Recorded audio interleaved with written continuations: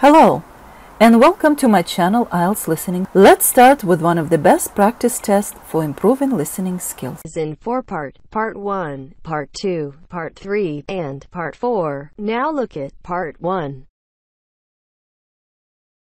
Part 1. You will hear a telephone conversation between a language student and an advisor. First, you have some time to look at questions 1 to 6.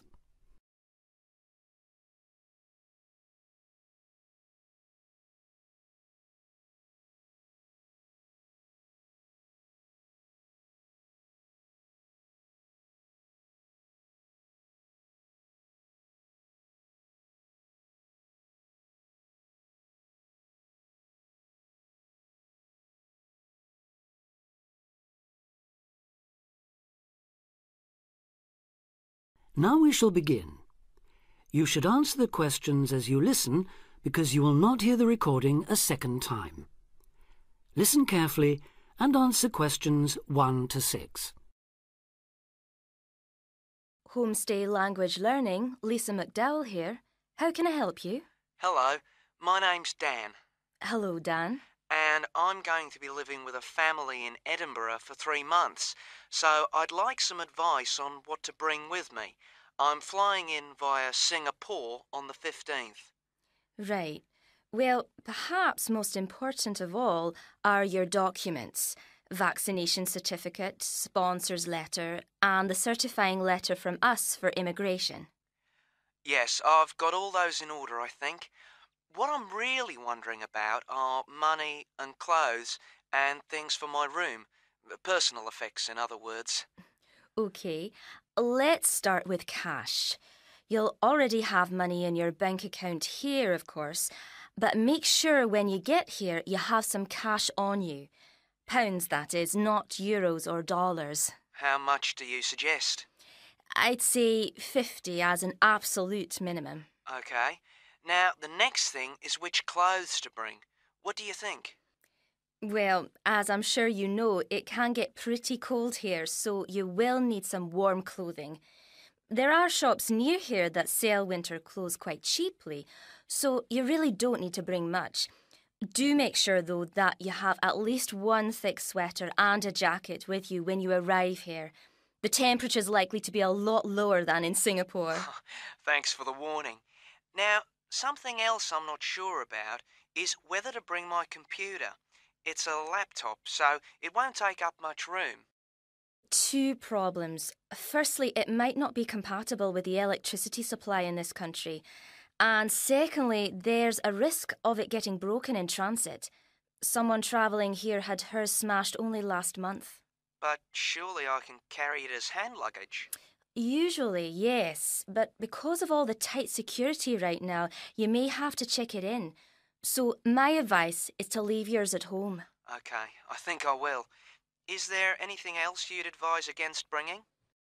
Well, you won't need household or cooking things. They'll all be provided. And importing food, of course, isn't allowed by customs, though I imagine you already knew that. Well, yes. But there are 1 or 2 things I'd suggest you find room for in your suitcase. Yes? Perhaps a few of your favourite cassettes or compact discs. Of course, you might be able to find them in the shops here, but then again, you might not. That's a good idea. Anything else? Yes, some photographs of people and places that are special to you could be nice. They can really make your room feel like home. It's just a thought.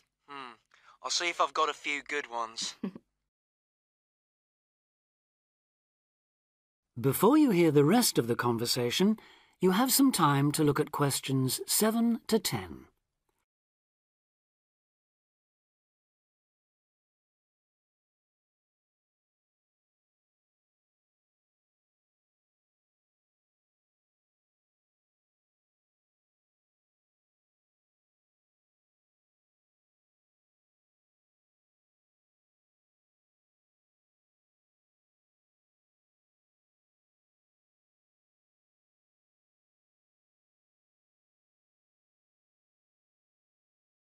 Now listen and answer questions 7 to 10. Just a few points about packing. Make sure all your cases are clearly labelled, in English, with your host family's name and address, just in case they go missing on the way. It has been known to happen. What name do I write, by the way? It's Wark. Lewis and Amy Wark. So that's W-A-L-K? It's actually W-A-R-K. But we'll be posting full details to you later this week. Right, fine. And I'd better put some essentials in my hand luggage, enough for a night or two in case, as you say, anything happens to my main cases. Yes, I'd recommend a change of t-shirt and socks and so on, plus any medication you may need, and a toothbrush, of course. And my tights. Your tights? Yes, for the flight. Wearing them helps prevent deep vein thrombosis when you're flying long distances, not getting any exercise. Oh yes, I've heard about that. Now, talking about exercise, there's one last thing. When you've packed your baggage, check you can carry it, all of it, at least 500 metres without any help. You may have to do that. Okay. Well, thanks for all your help. You've cleared up a lot of points. Oh, you're welcome. Have a safe journey, and we'll look forward to seeing you next month. Bye. Bye.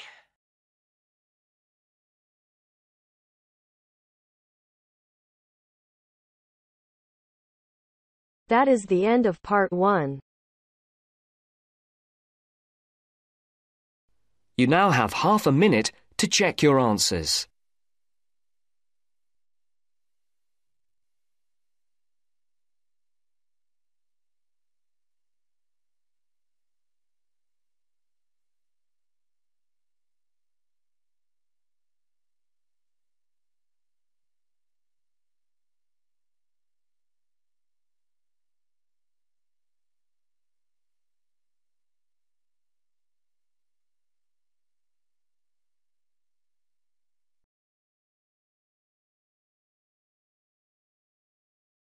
Now turns to part 2. Part 2. You will hear Joanne describing her home city of Darwin in Australia to a man called Rob, who hopes to go there. First, you have some time to look at questions 11 to 15.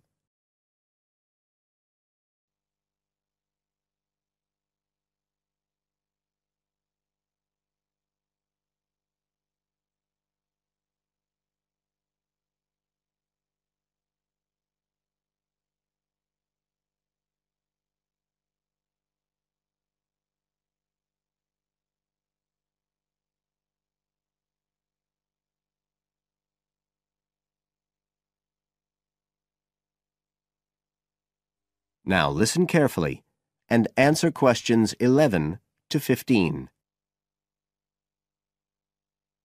Joanne? Hi, you must be Rob. Nice to meet you. So, I hear you're planning to visit Australia. Yeah, and I really wanted to talk to you because I was thinking of spending some time in Darwin, and my sister told me you're from there. That's right. So, tell me about it. Well, where shall I start? Well, Darwin's in what they call the top end because it's right up at the northern end of Australia, and it's quite different from the rest of Australia in terms of cultural influences.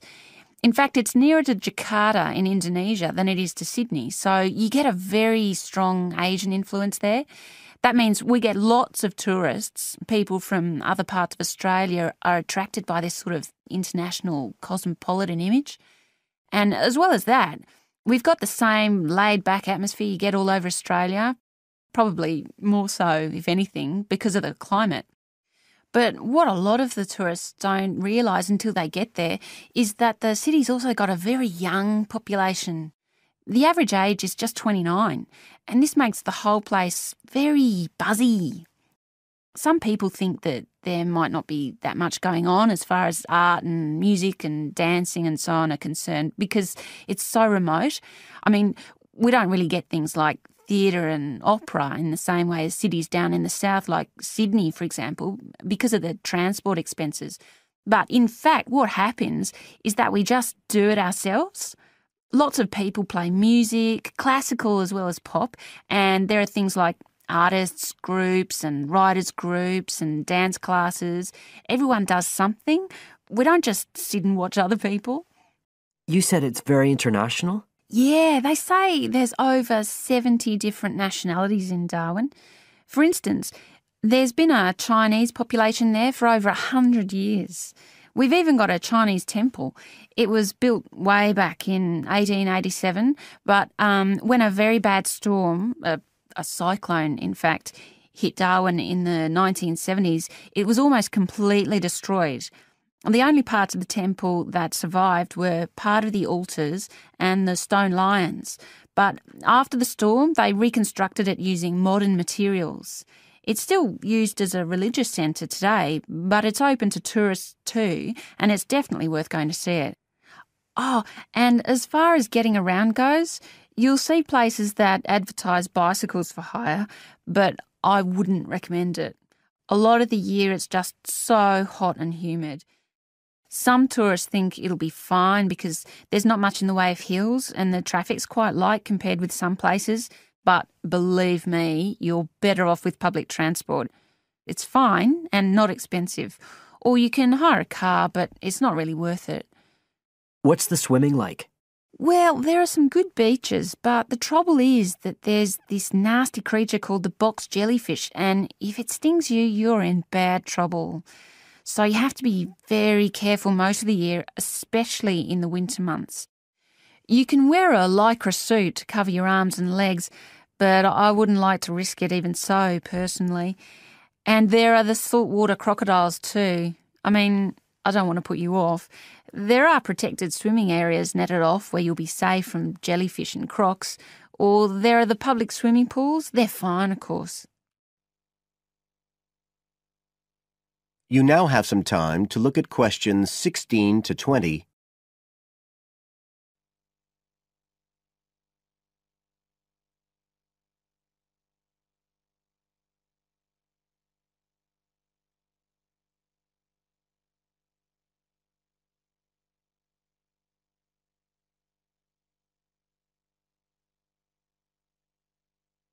Now listen and answer questions 16 to 20. So which places would you specially recommend? Well, one of the most popular attractions is called Aquascene. What happens is every day at high tide, hundreds of fish come in from the sea, all different sorts, including some really big deep sea fish. And some of them will even take food from your hand. It's right in the middle of town at the end of the esplanade. It's not free. I think you have to pay about $5, but it's definitely something you have to experience. Then, of course, Darwin has a great range of food, being such a cosmopolitan place. And if you don't have lots to spend, the best place to go is to Smith Street Mall, where they have stalls selling stuff to eat. There's all sorts of different things, including Southeast Asian dishes, which I really like. You'd think there'd be plenty of fresh fish in Darwin, as it's on the coast, but in fact, because of the climate, it mostly gets frozen straight away. But you can get fresh fish in the restaurants on Cullen Bay Marina. It's a nice place to go for a special meal, and they have some good shops in that area too. What else? Well, there's the Botanic Garden. It's over 100 years old and there's lots to see. An orchid farm, rainforest, a collection of palm trees, a wetlands area. You can easily spend an afternoon there. That's at Fanny Bay, a couple of kilometres out to the north. Then, if you've got any energy left in the evening, the place to go is Mitchell Street. That's where it all happens as far as clubs and music and things are concerned. You'll bump into lots of my friends there. Talking of friends, why don't I give you some email addresses? I'm sure they wouldn't mind.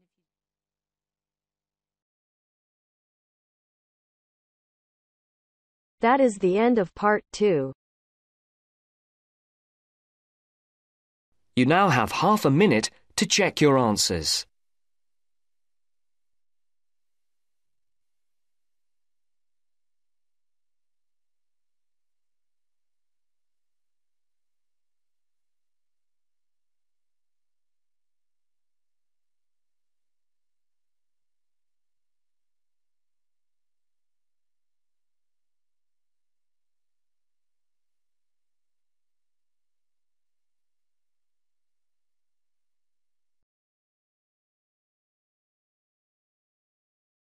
Now turns to part 3. Part 3. You will hear an expert on birds talking about sparrows, one of the most common bird species in urban and suburban environments around the world. The expert discusses some possible causes for their declining numbers.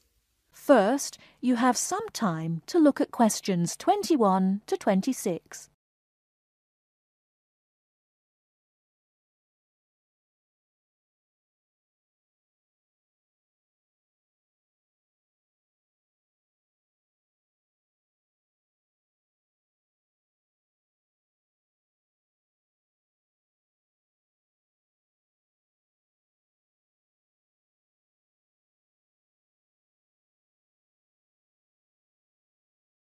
Now listen carefully and answer questions 21 to 26. Some people dislike sparrows and see them as annoying pests in their neighbourhood. Others see them as an interesting part of the urban environment. Love them or hate them, it could be that the familiar scene of these birds flying, hopping and chirping in our city streets will soon become a thing of the past. Until recently, there were so many sparrows around that people tried all kinds of methods to get rid of them. But it now seems that many people are starting to worry about the declining numbers of sparrows in many cities around the world. Over the past 20 or 30 years, sparrows have been disappearing throughout many parts of the world.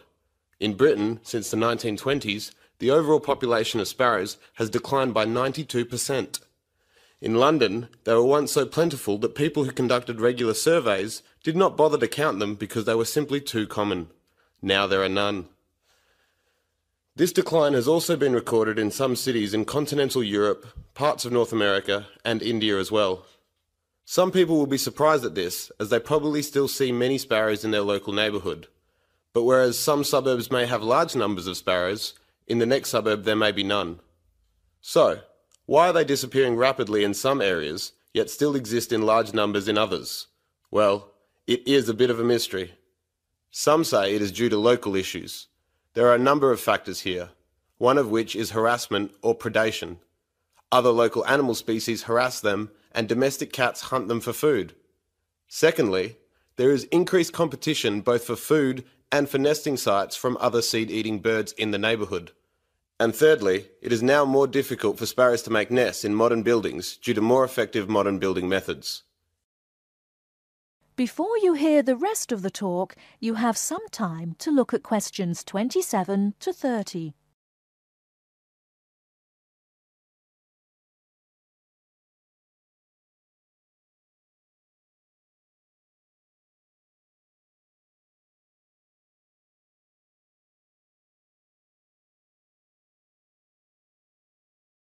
Now listen and answer questions 27 to 30. Recent studies suggest that another reason may be related to a problem with the breeding success of the sparrows. Although they continue to breed, the young nestlings keep dying. These deaths have been linked to a lack of insects, such as aphids. This decrease in the availability of insects, it is believed, then causes the young nestlings to die of starvation or dehydration. It seems that there is a growing worldwide shortage of insects, and our modern urban lifestyle with the increasing use of motor vehicles is being blamed for it. It is suggested that the carcinogenic chemicals released into the atmosphere by unleaded car exhaust fumes is having an impact on insect numbers. Another theory, which is thought to be affecting sparrow numbers, is connected to our technological advancement. According to some experts, the mobile telephone towers that are now a feature of our modern cities emit electromagnetic radiation, which might affect the sparrows' central nervous systems and result in their death. The evidence is only circumstantial, and sparrows still continue to thrive in some major cities. However, it is interesting to note that in the 1990s, the use of mobile phones and unleaded petrol skyrocketed, and both coincide with the period of the sparrows' declining numbers in many modern cities. That is the end of part 3. You now have half a minute to check your answers.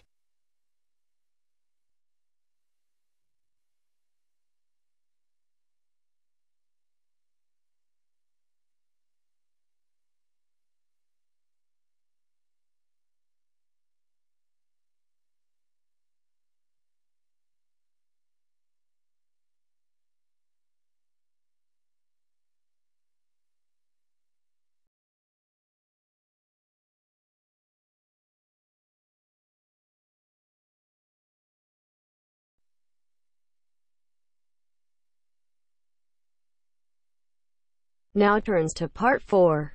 Part 4. You will hear a lecturer talking about the solar eclipse in history.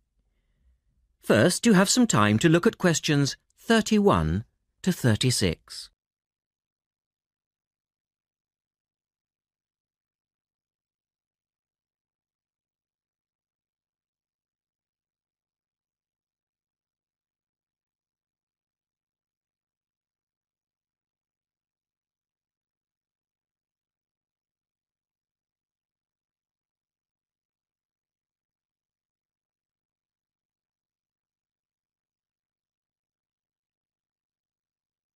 Now listen carefully and answer questions 31 to 36.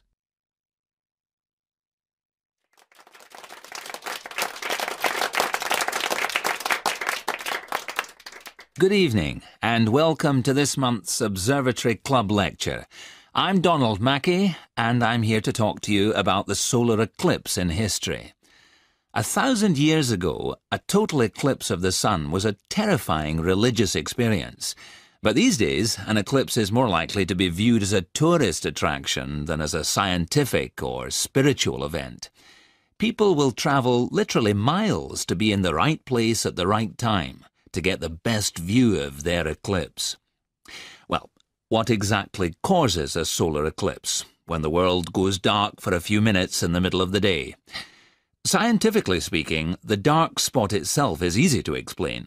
It's the shadow of the moon streaking across the Earth. This happens every year or two, each time along a different, and to all intents and purposes, a seemingly random piece of the globe. In the past, people often interpreted an eclipse as a danger signal heralding disaster, and in fact the Chinese were so disturbed by these events that they included among their gods one whose job it was to prevent eclipses. But whether or not you're superstitious or take a purely scientific view, our earthly eclipses are special in three ways. Firstly, there can be no doubt that they're very beautiful. It's as if a deep blue curtain had fallen over the daytime sky as the sun becomes a black void surrounded by the glow of its outer atmosphere. But beyond this, total eclipses possess a second, more compelling beauty in the eyes of us scientists, for they offer a unique opportunity for research. Only during an eclipse can we study the corona and other dim things that are normally lost in the sun's glare. And thirdly, they are rare. Even though an eclipse of the sun occurs somewhere on Earth every year or two, if you sit in your garden and wait, it will take 375 years on average for one to come to you. If the moon were any larger, eclipses would become a monthly bore. If it were smaller, they simply would not be possible. The ancient Babylonian priests, who spent a fair bit of time staring at the sky, had already noted that there was an 18-year pattern in their occurrence, but they didn't have the mathematics to predict an eclipse accurately. In the second part, the speaker talks about a number of scientists. Look at questions 37 to 40.